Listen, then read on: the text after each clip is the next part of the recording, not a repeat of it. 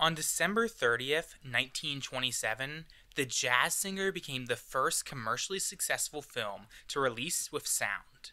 By the end of 1928, 1 in every 5 films had sound. By the end of 1929, it was 4 in 5.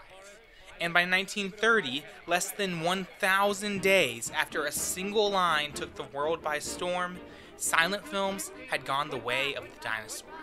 At our first Academy Awards, only one of the 24 nominated works was a sound one. At the second Academy Awards, over half of our 28 films are sound films, at least in some capacity. The Jazz Singer was considered too advanced for competition at the first awards, but it had quickly been outpaced and was primitive compared to the films tonight. But talking pictures were creaky, full of muffled audio, stilted dialogue, and line delivery that makes you question if any of these actors had ever seen a play. Yes, and it's going to be tough on the guy who did it. Like last episode, I watched every film nominated across all categories tonight, but unlike last time, this wasn't a journey full of hidden gem after hidden gem. There was very little gold at the end of my journey, and most of my stops along the way were more akin to dysentery than discovery. If the second Academy Awards was a journey, it's one I'd recommend skipping. But still, I'll do the legwork for you and explain what you missed. There's some interesting notes here, including the first instance of pandering for votes, the film that is often considered the worst to win Best Picture, the fewest number of categories ever seen in a ceremony with 7, and a really interesting case where not a single film wins more than one award. And I'll cover it all. This is a transitional year for the Academy Awards, and the mediocre films nominated tonight prove one thing. Hollywood believed in the sound film, and they were perfectly content leaving silence in the dust. It's time to answer the question, what can we learn from the second Academy Awards?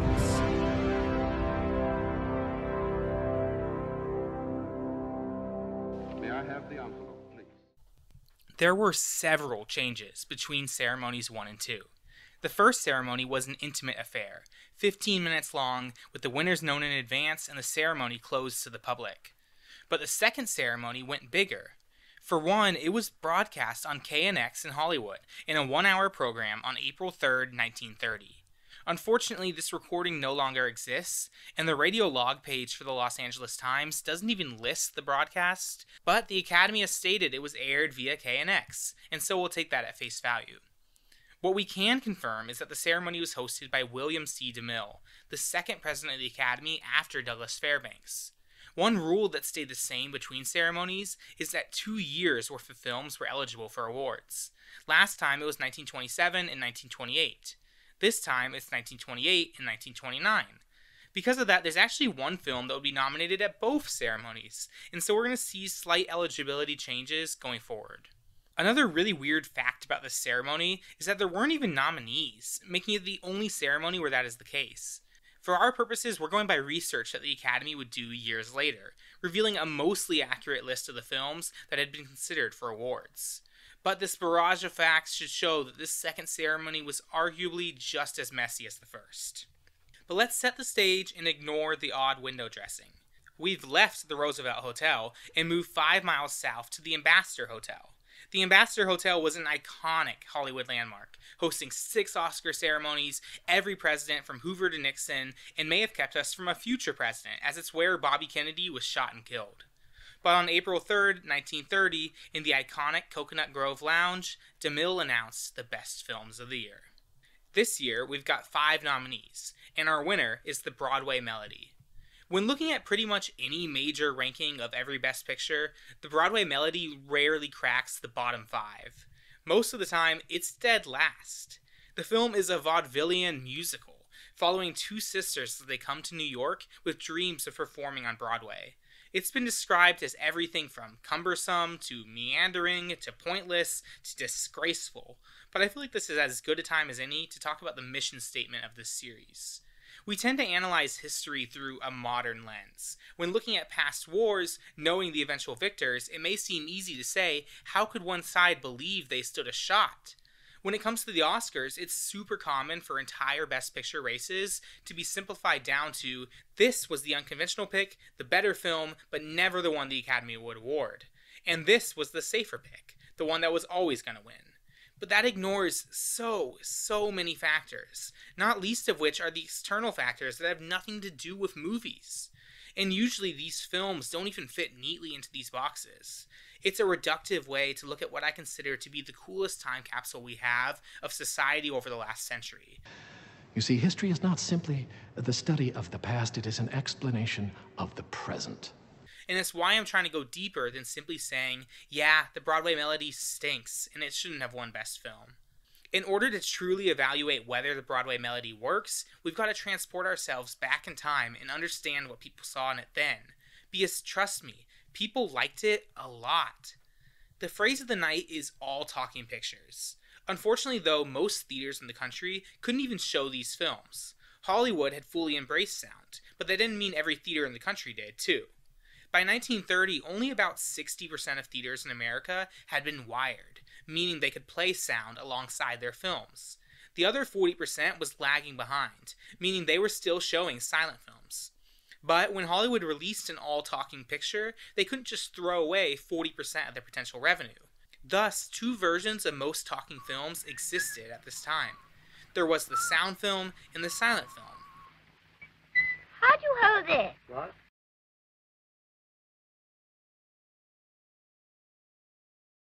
So, when we call the Broadway Melody an all-talking picture, this is what we're referring to. Actual dialogue spoken by actors and presented to audiences as they were shot. Most reviews today call the Broadway Melody's audio creaky and muffled, and I would use those words too.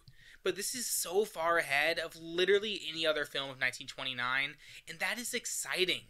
One of the best reviews of the time is this one by Sid Silverman. He writes that the possibilities are what jolt the imagination. This particular interlude classes as just a hint of what's coming.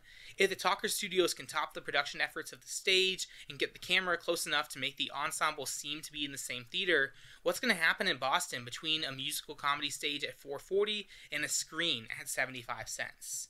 And there is the key to all of this. The Broadway Melody is basically no more a film than a stage show. Most of the scenes take place on stage, with an audience, and our actors perform song and dance numbers in full while the camera stays static. But, as Silverman states, with the possibilities of sound on film, what's the difference between a musical comedy stage show that costs $4.50 and a movie that costs 75 cents? To people at the time, the Broadway Melody opened up the possibility that film could replace the stage entirely. It's why we see sequels simply changing the year at the end of the title. The possibility here was that these films full of songs and dances and musical numbers could be a new art form entirely, and that was exciting. Knowing the direction that film would ultimately go, it's easy to watch the Broadway Melody and say, yeah, this is barely even a movie. But let's say this is what movies would ultimately become. Forget dramas and westerns and noirs. Imagine a world where the majority of films released in theaters are musicals shot on a stage with painted sets. The Broadway Melody suddenly becomes revolutionary, and I'd wager its reputation is greatly improved. So, is that why the Broadway Melody won Best Picture? Because of the singing and dancing and because its audio was better than most other works? Not completely. I think it's a little more complicated than that. The Academy in 1930 was still a relatively small organization. It had grown throughout the year, expanding from 36 original founders to more than 365 full-fledged members, but it was still the brainchild of Louis B. Mayer, and despite the fact that he wasn't the president, his word still held a lot of weight. At the first ceremony, it was rumored that he denied the crowd Best Picture, as it was, among other things, an MGM film, and he was a founder of MGM. Mayer was worried that if an MGM film won the top prize, people would suspect he rigged the vote. But by the second ceremony, that seemed to no longer be top of mind, as MGM is consistently the winning studio. Of the 7 awards tonight, 1 would go to United Artists, 1 to Paramount, 1 to Warner Brothers, 1 to Fox, and MGM takes home the remaining 3. If that wasn't enough, of the 28 films nominated, take a look at the studio breakdown. 1 in every 3 films nominated was an MGM one, and suddenly a fairly dry movie like the Broadway Melody gains a bit more steam. Thankfully, as we move forward to ceremonies 3 and 4 and 5, Mayer's role in the Academy will diminish, and the organization will grow, increasing their credibility in the process. But the MGM factor is something we're going to see play a big role tonight, and it's my opinion that the Broadway Melody only won due to its MGM status. In fact, of our 5 Outstanding Picture nominees, one of them, The Hollywood Review of 1929, is literally just an advertisement for MGM movies. The Hollywood Review is such an odd movie that I feel like doesn't get nominated in literally any other year. As said earlier, the first few years of Talking Pictures were full of almost experimental works that challenged the idea of what a movie is or could be. It's a variety show put on by MGM featuring their contracted stars. We've got Buster Keaton, Joan Crawford, Marion Davies, Laurel and Hardy. One result of the still powerful studio system is that stars were owned by their studio. And if Mayer told you you had to spend a day working on the Hollywood Review, you had to do it. So the Hollywood Review is sung in dance numbers and comedy sketches and even scenes from Romeo and Juliet and advertisements for other MGM movies, including the Broadway Melody. At the time, all of the stars working on it thought it was going to be a massive misfire. The whole thing is hosted by Conrad Nagel, and he wrote in his autobiography, The Real Tinsel, that everybody said director Harry Rapp was crazy for making it. It wouldn't make a dime, but it was a sensational box office hit because every star at MGM was used. The audience thought they were getting $1 million worth of entertainment for $1. And the Hollywood Review of 1929 was nominated for Outstanding Picture. It's weird because you're going to see other MGM films nominated tonight that fit the mold of drama or comedy or adventure, and it's surprising that these 2 pseudo-musical, pseudo-stage plays are the 2 that were up for Best Picture. But I'm glad they're there. Historically speaking, Hollywood Review is fun as an artifact, even if it's sort of weird sitting down today and trying to understand what we're supposed to be getting out of this. 2 quick points I'll mention is 1, MGM's Lion Roar. This is the actual roar. And second, most of the big players in MGM's review were their silent stars, and it has been cited that this was the beginning of the end for silent star John Gilbert, whose voice, heard here, too flattering sweet to be substantial, didn't fit the stoic character he was always typecast as. But beyond all of this, Hollywood Review is a fun, extravagant, self-indulgent love letter to MGM, and it must have pleased Mayer greatly, as it also got rave reviews. So MGM had 2 horses in the race, but if we're ignoring the sway that Mayer probably had on the results, there are 3 other options. I want to start with the one that I think had the best shot, In Old Arizona. In Old Arizona follows a cat and mouse game between the Cisco Kid, a notorious outlaw, and Sergeant Dunn, who has been tasked with stopping him. It's made a little more complex with a love triangle and taunting and double-crossing, but it's my favorite mainly because it's just an exciting western done pretty effectively. Its main point to note, though, is that this film is the first ever to feature sounds shot outdoors, which is a frankly impressive feat. Compared to the sets of MGM films, where every aspect of the audio is meticulously controlled, In Old Arizona was shot in the national parks of Utah. Honestly, though, the film actually does fairly well at avoiding the sounds of birds chirping or the dreaded wind that ruins so many student films. The audio is obviously terrible still, because this is a 1928 film, and so of course it is, but we're already making large steps. But speaking of sound, the best part and the worst part of In Old Arizona is Edmund Lowe as Sergeant Dunn. All right, come on. Baby, cover that corner, guys. In Singin' in the Rain, we follow Lena, a renowned silent actress who is trying to make the transition to talkies, but struggles with the unfortunate truth that her voice is far too annoying. Shouldn't have come. What's that noise? This is played for comedy, but this was a very real issue occurring on dozens of film sets in the late 1920s. Just watch for yourself. Well, why didn't you say so? For my women, nothing but jockey club. For me, Nick. Me and the Belle of Greenpoint. Lowe made In Old Arizona simultaneously worse and so much better. I don't think I've ever seen a man bomb this hard on line deliveries. Are you the barber? And this is in a Best Picture nominated film. In Old Arizona is up for 5 Oscars tonight, more than any other movie. But it made the movie so much funnier. Lowe is our protagonist, the sergeant trying to stop the Cisco Kid. But you're really telling me we're supposed to take this guy seriously? Despite the fun that Lowe brought unintentionally, In Old Arizona is still pretty mediocre at best. Lowe's only break in his pursuit of the Cisco Kid comes courtesy of a third party, the highly annoying Tonya Maria, portrayed by Dorothy Burgess in her film debut. Every plot beat comes randomly, and the story progresses passively instead of actively.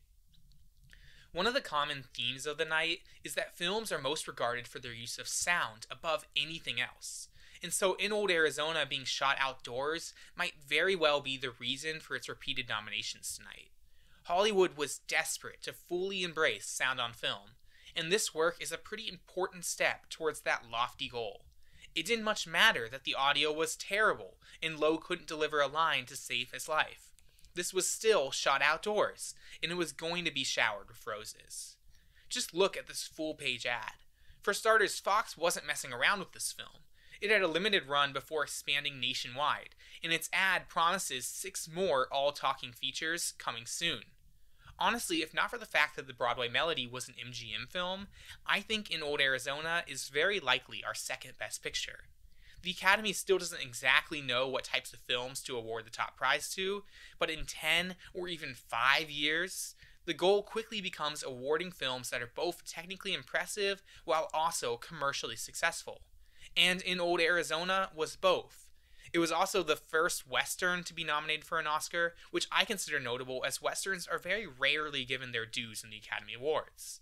And despite disliking In Old Arizona, it was a very good Western, nailing the lawman outlaw face-off in the hot Arizona sun. Then there's Alibi, the United Artists crime film that was so controversial that it would be banned in Chicago. It's a fairly fun police procedural that deals with a murder and a foolproof alibi held by the police's main suspect.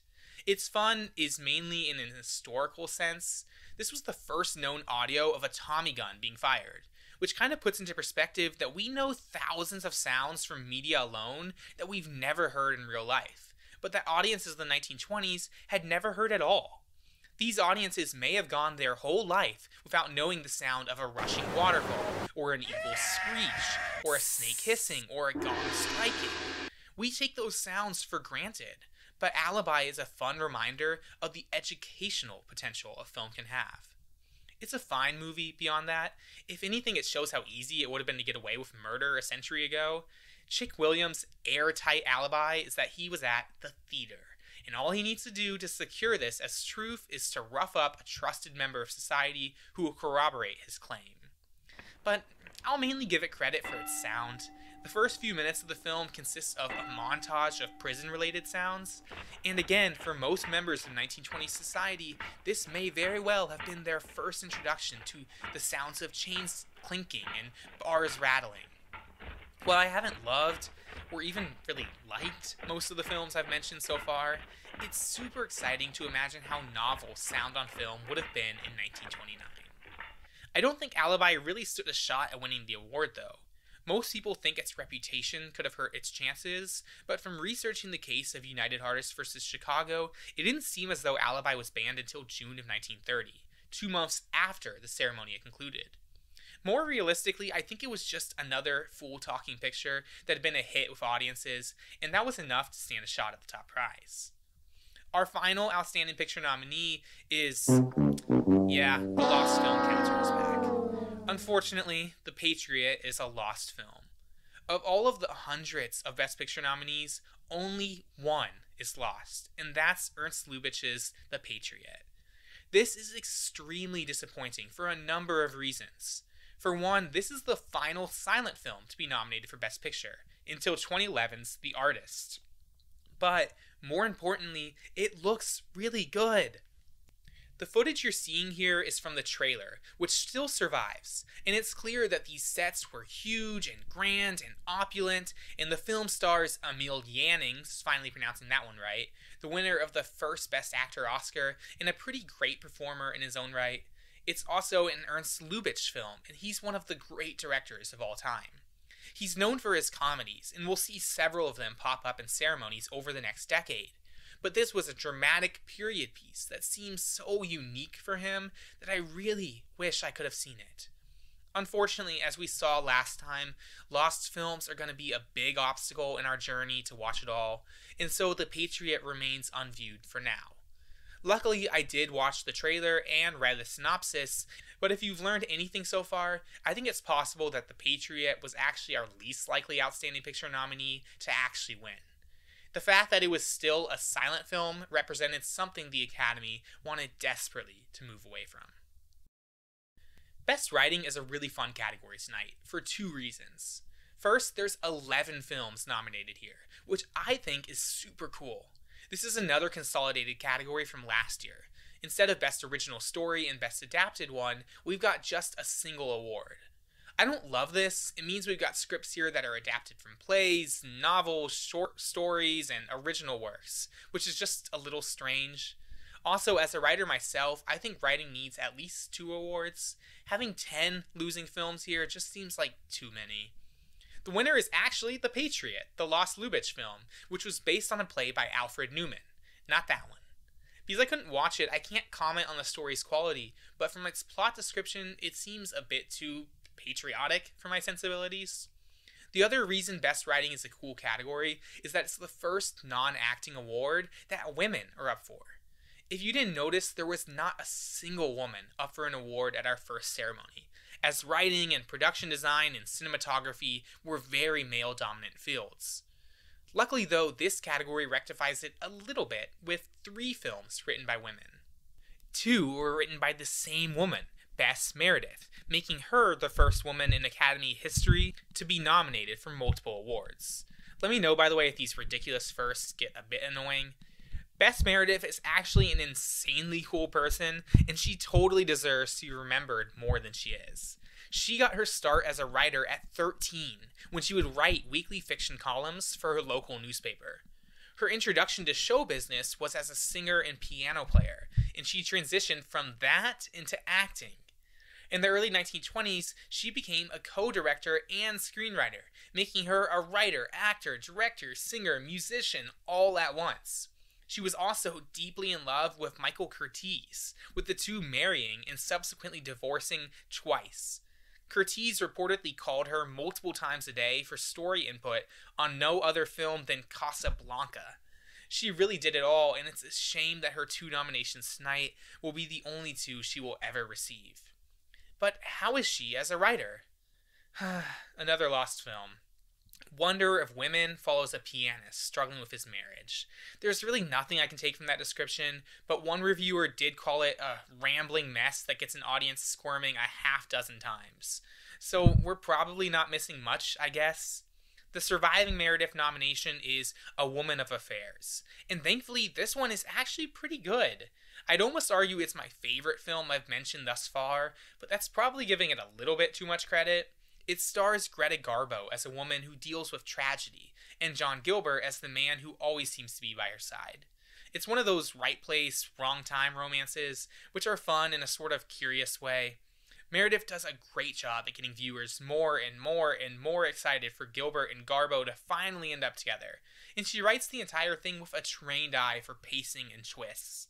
This is also pretty shocking with a suicide 30 minutes in that had to be toned down in accordance with the Hays Code, which had finally begun to take effect in 1930. This dance.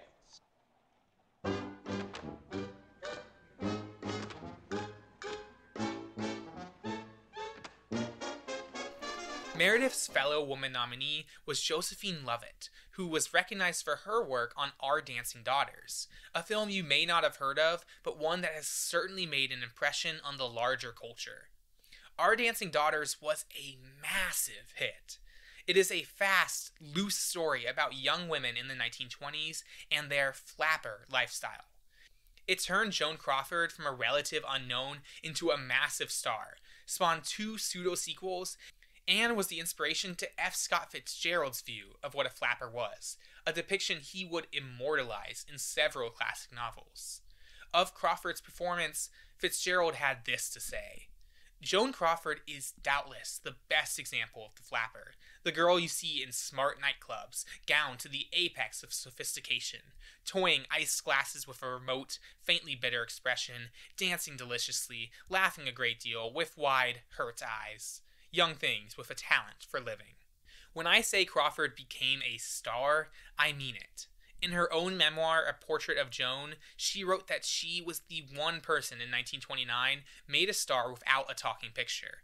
Top executives were so busy worrying about what would happen to Garbo, Shearer, and Gilbert, they had no time to worry about me. And it's a fantastic performance. I can't say how well she embodies the flapper, because literally everything I know about what a flapper was is born from Crawford's performance here. It shaped the way we remember the 1920s today, and that's no small feat. It also was so successful that MGM tapped Harry Beaumont to direct their big picture of 1929, The Broadway Melody. We already know how that goes. So it made a star actress, a star director, a successful trilogy, and shaped the culture of the 1920s. But how does it stand as a film? It's fine. I don't want to dwell on negatives because I think these century-old films should be supported instead of trashed whenever possible, but I found it a bit all over the place. Ironically enough, Josephine Lovett's writing may have been the weakest aspect. As one of the few silent films of the night, it does nail the art of the intertitle, with almost everyone ending in an exclamation point.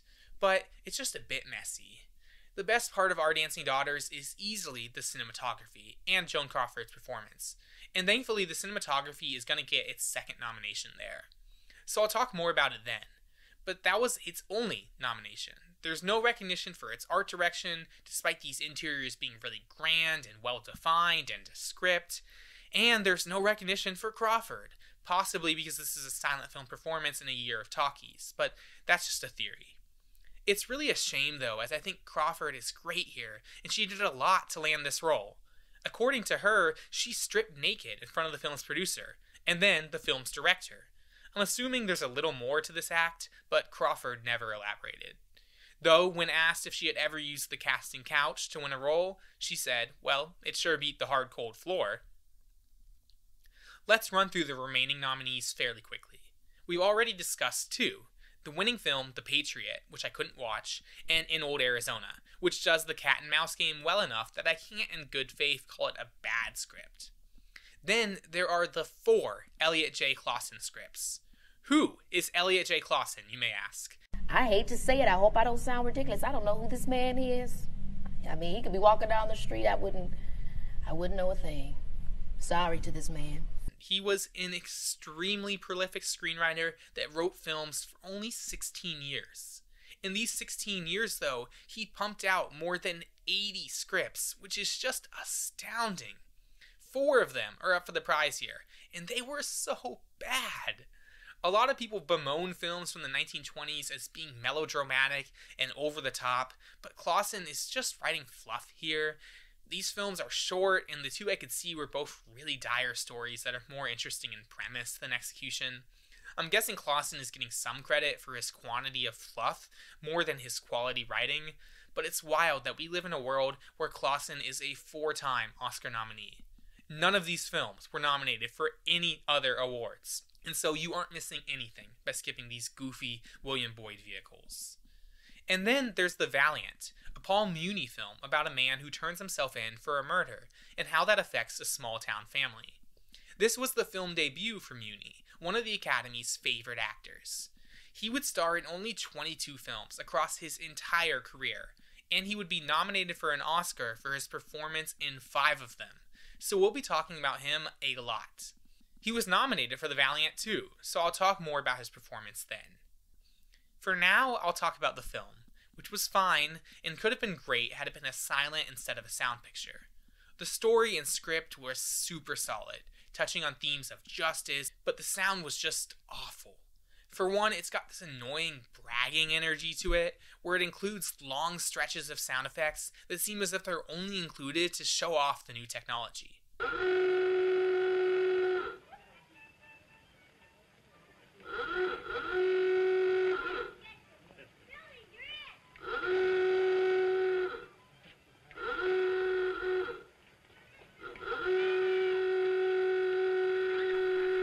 And then there's the acting. I understand this was a transitional year, and sound mixing was rough, and the industry was still learning, but I give less of a pass to acting, as theater had been around for centuries and centuries. I'm not going to hate on a kid, but... Play. In a Shakespeare play? Yes, at school. And it's all about kings and queens and witches. Are they bad witches? I mean, come on.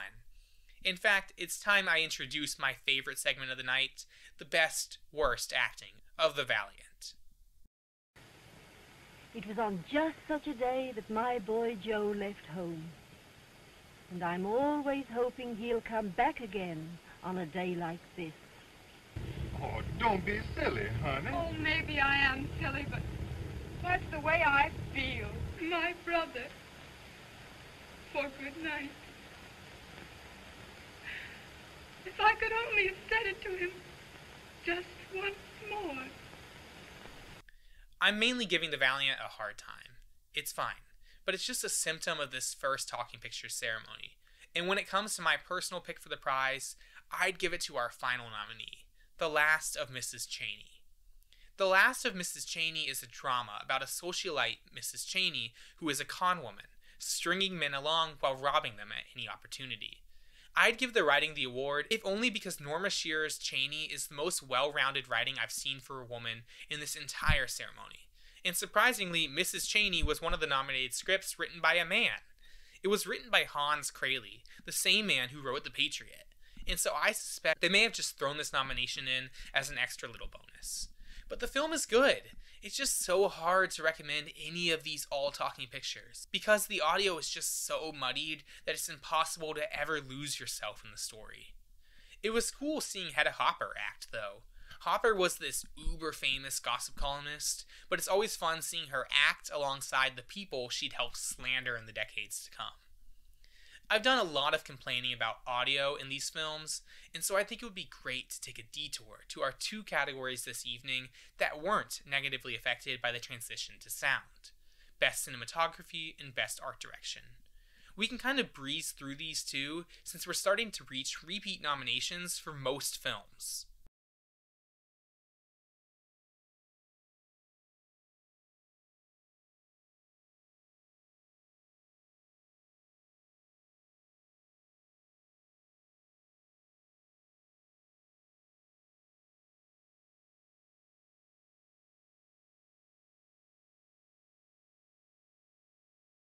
Six films up for cinematography, with our win going to White Shadows in the South Seas.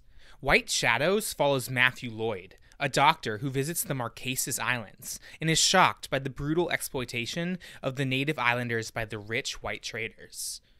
These traders buy pearls from the Polynesians at rates much lower than their worth, and Lloyd decides he has to fix this. The cinematography win is so deserved. The film was shot on location in Tahiti, and the underwater photography is just breathtaking. This was my first look at what healthy coral reefs of 1928 looked like, and it's gorgeous. In general, White Shadows is at its best when depicting the island and its inhabitants and how they live. It's like Chang from our first ceremony, a time capsule of a forgotten world. But Chang was better because, ultimately, White Shadow's greatest sin is that it is the first Academy Award nominee to fall victim to the white savior trope. If you don't know, a white savior trope deals with the idea that it is the duty of white people to help racial minorities achieve their highest potential. Its danger arises in reinforcing the belief that one race is beneath the other. White Shadows is full of harmful terminology, such as calling Lloyd the white god and having him curse his own privilege. It's just pretty cumbersome, and this trope is a fairly common theme that we will see pop up pretty much every few ceremonies, even through the present day. I think White Shadows deserved its cinematography win, but it is still a bit insidious. To be honest, the only other film that I feel earned its shot at the prize was Our Dancing Daughters, the Joan Crawford Flappers piece. As I mentioned earlier, it's extremely well defined. Like, these shots just seem very intentional and do a great job complementing these sets and props and backdrops. It's a great reminder that good cinematography doesn't just mean keeping the camera moving. A camera can be static and still frame the world of a movie extremely well. I don't think Our Dancing Daughters deserve to win, but it's the only other one I really cared for. And then there's Four Devils, which I couldn't watch because it's another Say the line, Bart! lost film. Yay! But I've always been aware of Four Devils. It's one of the 10 or so most sought after lost films ever. Like, I've been wanting to see this for years. It was directed by F.W. Murnau and starring Janet Gaynor, their collective follow-up to Sunrise, and you know my thoughts on Sunrise. It's about 4 orphans who create a trapeze artists group that they call the Four Devils, and the few images that do exist from the film show that its cinematography was probably nothing short of spectacular. The status of Four Devils is a fun and depressing story too. Allegedly, the only surviving print was given to lead actress Mary Duncan, and it was never seen again. Some sources say that she either burned it or drowned it in her pool. Is drowned it the right terminology there? Like, what does that even mean? But it's become an urban legend of sorts, and it's one of my white whales to one day watch. Right now, it's reluctantly another ding on the lost film counter, but I have hopes that one day I'll be able to start shrinking this number down. The Divine Lady was nominated too, an extremely dry, mundane romance film that was depressingly nominated in 3 categories tonight, meaning I'm going to be talking about this twice more. Its cinematography was good, but an art direction nod would make much more sense. There are some large-scale swashbuckling sequences that are really fun in the old Hollywood was so crazy kind of way. The scale of this film is just something to behold.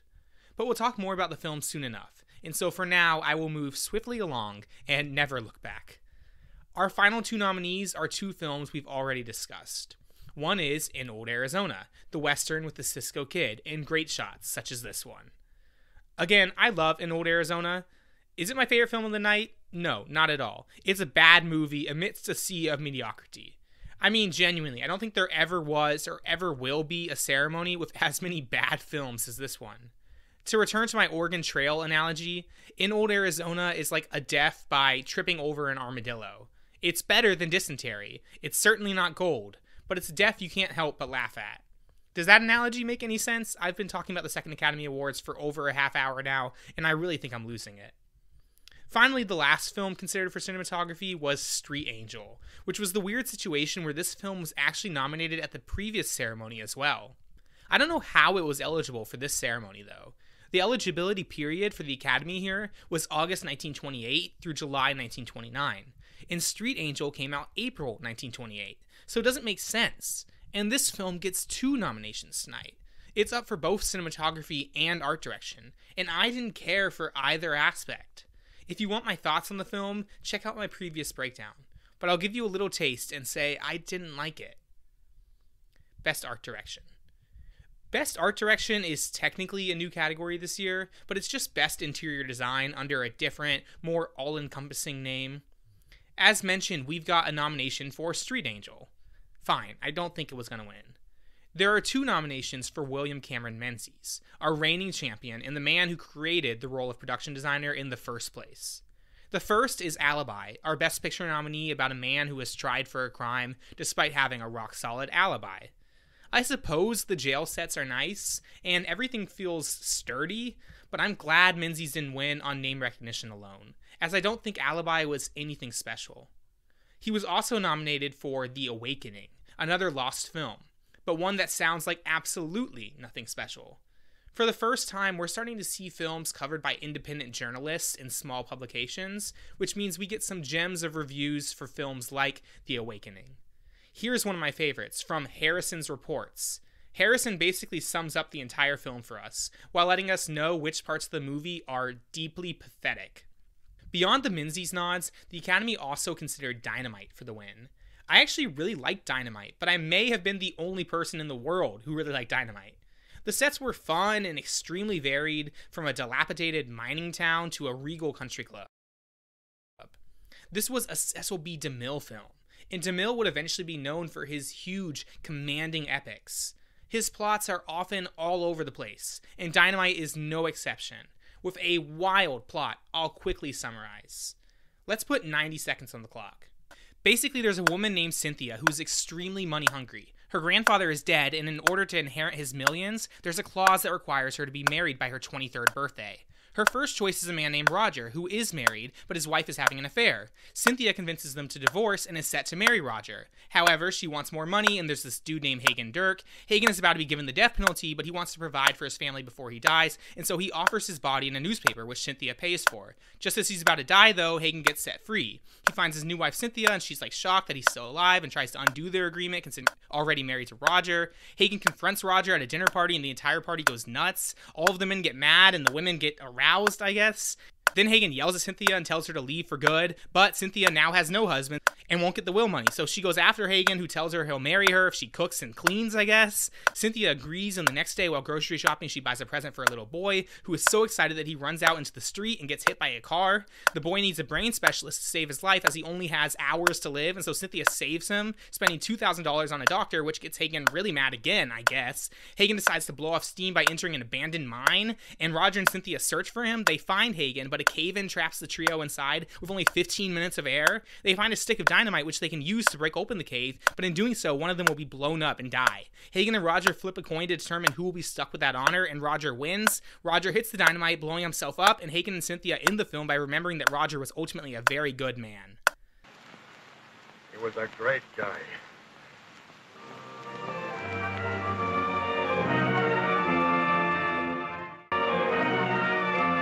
So that's Dynamite.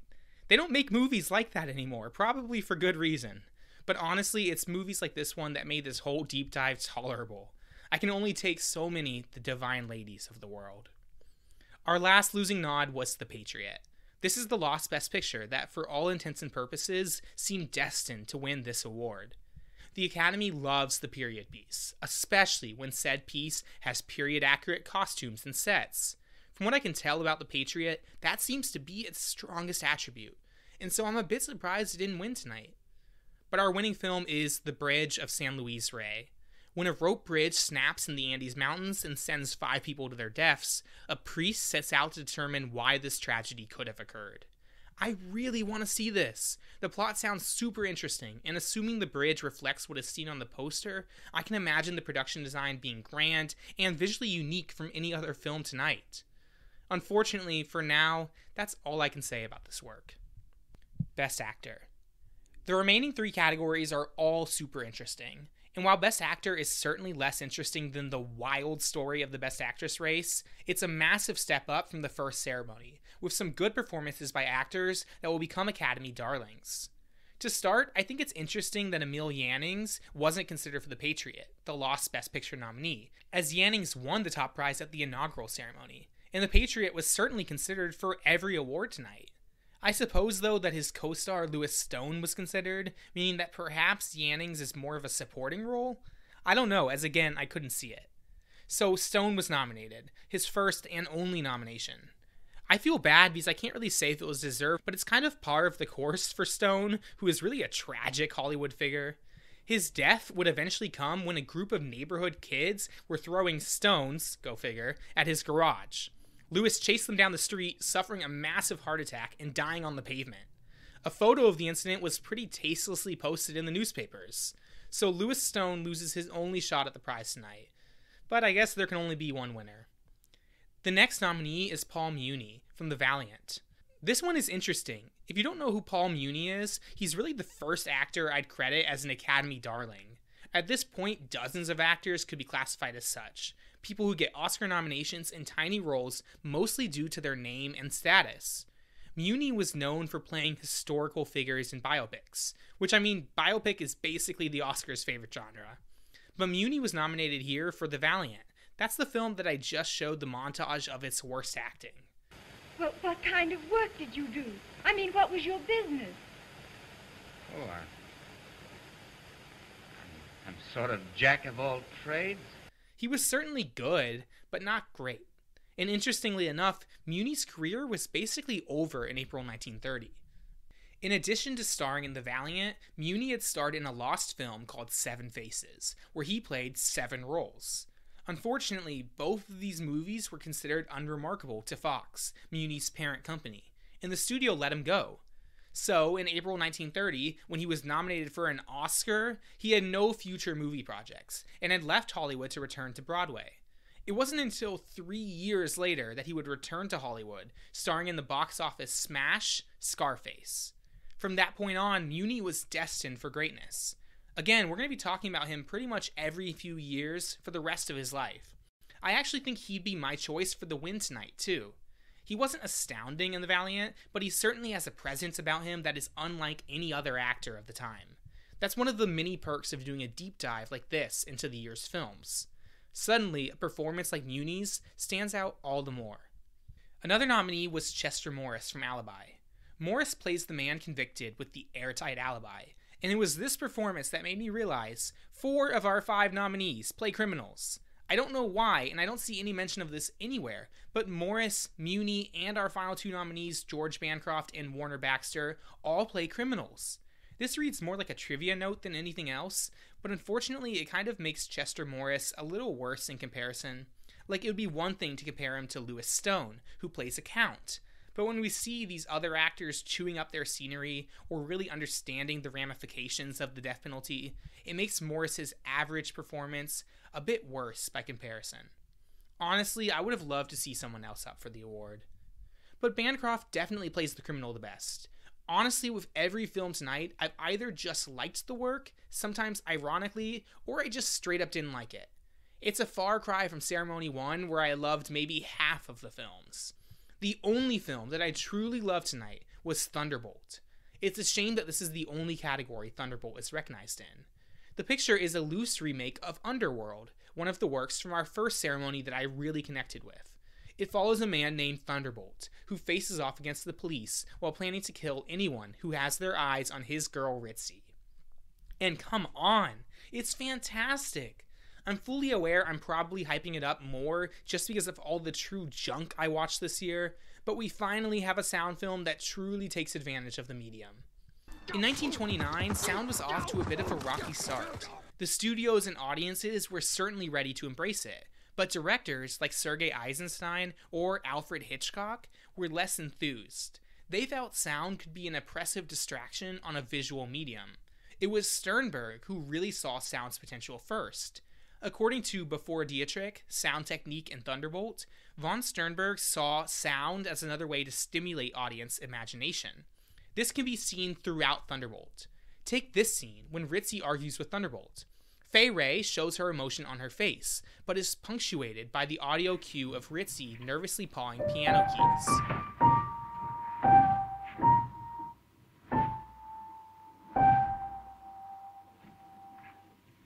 Or this scene, where Thunderbolt adds to the tension of a scene by squeezing a stress ball, which pierces the moment with shrill squeaking.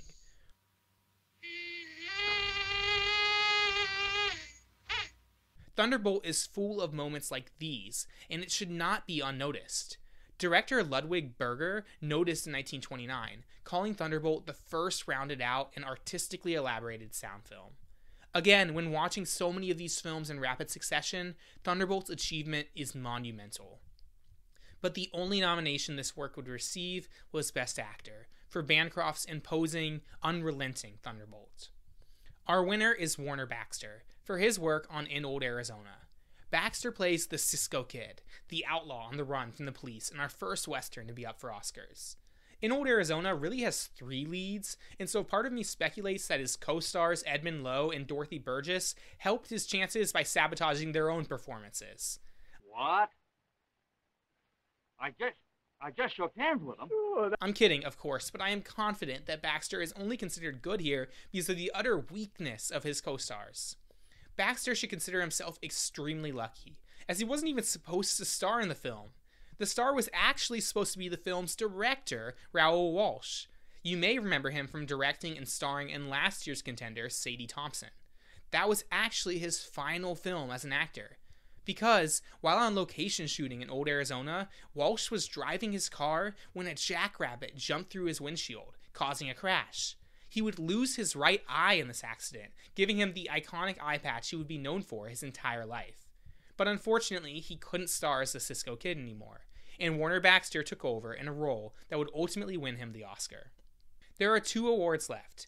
One is full of secret campaigning at tea parties, drug addiction, and posthumous nominations, and the other is Best Director.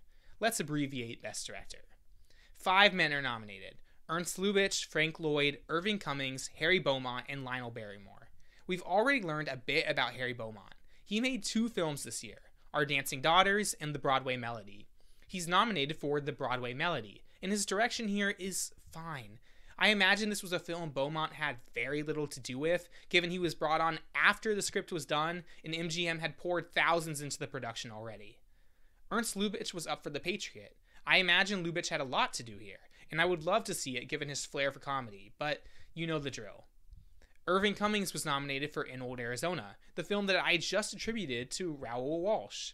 In actuality, Walsh directed the film at first, but his car accident lost him both his starring role and his directing duties. Most publications at the time list this as a joint directing effort, but I suspect that this is more courtesy to Walsh than an indicator that he actually directed much. Cummings was the only man nominated tonight, if that's any proof. Then there was Lionel Barrymore for Madam X, a really odd film. It stars Ruth Chatterton in a role that she would be nominated for. She plays a woman on trial for murdering her lover. The sound here is really bad, and so I didn't pick up on all of the plot's intricacies, try as I might. And also, what's up with the crime films? This isn't even the only film in our Best Actress race about a woman on trial for murder. I don't know if it's the case of the Academy not finding merit in comedies or what the deal is, but seriously, half of these films are either a man facing off against the police or a woman on trial for a crime.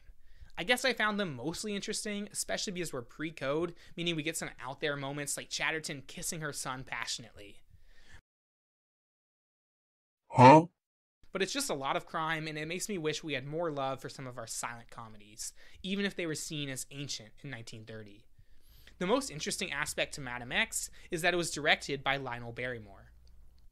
Lionel Barrymore was the older brother of John Barrymore, the great uncle to Drew Barrymore. And I'll just let you know that we're probably going to be talking about someone in the Barrymore family from pretty much now until the 1980s.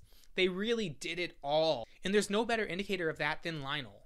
Lionel was an actor primarily, but here he is earning a nod for his direction. He also was a revolutionary director too. One thing you'll notice in these early sound pictures is that actors spend an awful lot of time near flower pots and bushes and other objects that concealed microphones. Lionel was the first to bring a microphone on set and hold it above the eye of the camera, something that certainly didn't do much to help Madam X.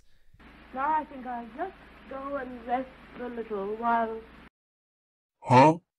In addition to acting and directing, Lionel was also a jack of all trades. His 1954 obituary describes that his musical compositions had been played and well reviewed, his paintings were regarded as far better than average, and his etchings were considered by many among the best of our time. But I'm glad he didn't win tonight, as I don't think his directing was anything more than stagey. Our winner is Frank Lloyd. He's nominated for 3 works tonight, which remains the highest honor any director has ever held and probably ever will hold for most films in a single night. The first was Drag, which I couldn't watch, but which was called drab and irritating. Then there was Weary River, which I would call drab and irritating. It follows, say it with me now, a gangster and his life of crime. It also stars Richard Barthelmess, who was one of 2 nominees for Best Actor last year, and whom I really don't like at all. He's no good here either. I don't really understand what his appeal was. Weary River is part crime film, part musical, a truly cursed combination, and Barthelmess doesn't even do his own singing here. Apparently this was controversial at the time, and it got out that Barthelmess wasn't singing or playing the piano, and he was so embarrassed that he put it in his contract that he would never sing or dance in a film again. All in all, he just seems like a peach to be around. Frank Lloyd would win for his work on The Divine Lady, which I called dry earlier, but Lloyd does deserve some credit for his managing of some huge set pieces and moving parts. The Divine Lady isn't a very good film, but it holds the unique distinction of being the only picture to win Best Director and not even be nominated for Best Picture. Given the immense overlap these categories often share, I expect that may never happen again. I won't give a super in-depth breakdown on Lloyd in the interest of time, but we'll be talking about him a few more times in future years. His 3 nominations here are impressive, but according to famed critic Andrew Sarris, Lloyd was largely a studio director. His style is as much the style of the studio as it is his own. He did not make waves, he did not overly publicize and promote himself. What he did was for the good of the studio, not for his own ego. We have one category left, and it is easily the best and most interesting of the night. Best Actress, commonly referred to today as the award that Mary Pickford bought. In a general sense, the acting awards have long been the ones that people have sold their souls to obtain, but Pickford was the first to realize how impactful these awards can be, and she was the first to do anything to get one. She would win for Coquette, but the story actually begins a few years earlier. We first must understand that Pickford was known as the girl with the curls. Her most famous role was probably Pollyanna, where she played a child. Since then, Pickford had continuously been cast as children, despite being well into her 20s. Throughout the 1920s, Pickford attempted to break free of the little girl persona she had created, starring in more adult roles that would show her serious acting chops. She also was one of the first actors with complete creative control. In 1919, she created the studio United Artists, along with Charlie Chaplin, Douglas Fairbanks, and D.W. Griffith. This gave her complete creative control over the types of films she made and the roles that she took. When The Jazz Singer released, Pickford was one of the first to see the potential of the sound film, and she immediately began looking for material that could mark her first foray into the talking picture world. Coquette was the role she was looking for. The story follows a Southern girl who defends her father after he kills the man she loves. It's somewhat Gone with the Wind in that it follows a precocious girl that is strong-willed and borderline psychotic. But Pickford felt it would be a great role for her to prove once and for all she was no longer the girl with curls. She would cut her curls for the film, fully embracing a new look. And she wanted to nail the Southern accent too. Aren't they just adorable? Upon hearing early footage of her voice on film, she remarked, "Why, that sounds like a little pipsqueak voice." And so Pickford began vocal training. When it came time to start production, she was a wreck. She fired her sound man, her cameraman, and anyone who she felt was sabotaging the film. When her longtime friend, Charles Rocher, yelled cut during the middle of one of her takes, she fired him too. When the film finally premiered, it was a moderate success, but Pickford's new look didn't land for audiences. She had spent much of her career playing the pigtailed girl, and she was now trying to portray a borderline flapper. To share my own opinion, I agree. I'm not super familiar with Pickford's Girls with Curls roles, but when I'm comparing Pickford's young, rebellious woman to Joan Crawford's young, rebellious woman, the difference is night and day. Pickford comes across as a tad out of touch, and her voice unfortunately doesn't fit the role. But Pickford wanted this role to be one she was remembered for. Although the Academy was still small at 365 members, Pickford began inviting the judges over to her home and offering them tea.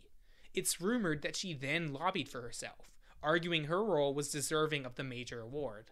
The line between lobbying and marketing is a thin one, and so perhaps it is unfair to hold this against Pickford, but you have to remember that this ceremony was one where the nominees were not even announced. None of our other leading ladies knew they stood a shot at the prize, and so they had neither the means nor the idea to advertise themselves in the same manner as Pickford. If anything, I'm okay with Pickford winning because, like Charlie Chaplin the year prior, silent actors would soon be thrown to the wayside to make room for the next generation of movie stars. And Pickford is absolutely deserving of some credit for her place in Hollywood history, as one of the only women to truly hold power in the male-dominated industry. Did she deserve to win for Coquette? No, not as far as I'm concerned, but I'm okay if this is a legacy award for her life in film. I would have given the prize to Jean Eagles for her work in The Letter. The Letter follows a woman on trial for the murder of her husband. Certainly not a unique plot for 1929. But Eagles plays the role with an independence that is strikingly different from the whining and shrieking of some other actresses this year. She comes across as strong-willed and rootable, and it made The Letter one of my favorite films of the year, in all honesty. Unfortunately, Eagles' nomination tonight was posthumous. Eagles was a notorious drug and alcohol abuser, and her addiction had led to her death a few months earlier.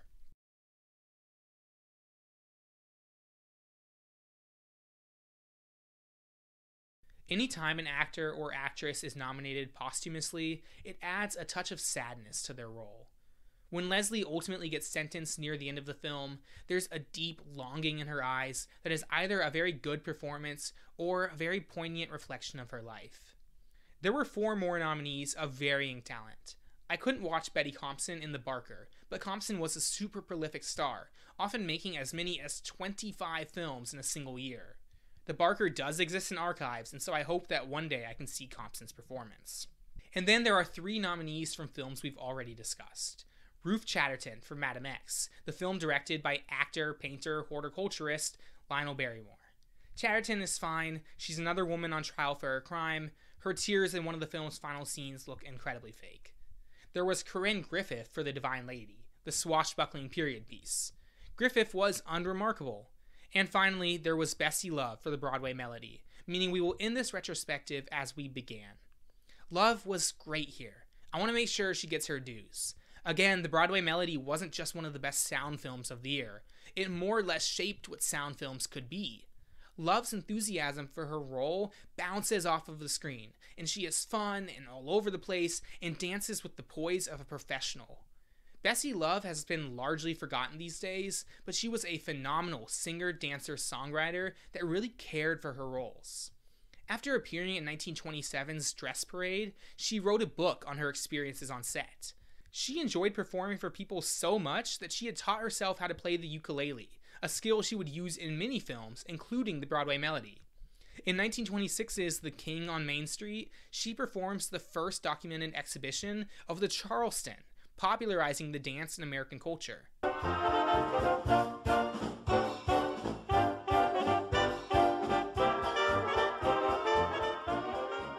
Is Love a great actress? No. But she truly enjoyed movie making, and she gives a buoyancy to The Broadway Melody that helps it stay afloat. To end this video, I want to return to Sid Silverman's review of The Broadway Melody. The possibilities are what jolt the imagination. 1929 is thought of today as maybe the worst year in film history, and The Broadway Melody is thought of as maybe the worst film to ever win. But to filmgoers at the time, they were witnessing a revolution, and everyone knew they hadn't seen nothing yet. If you enjoyed this video, I'd love it if you liked the video and left a comment sharing your favorite films of the year and what future ceremonies excite you most. We're done with the 1920s now, and every future decade takes the awards more seriously, which means we've got some really fun stories and films to talk about. Thank you so much for the support on my first episode, and I hope to see you soon in your best dresses and suits when we break down our next ceremony. Until then, I'll see you at the movies.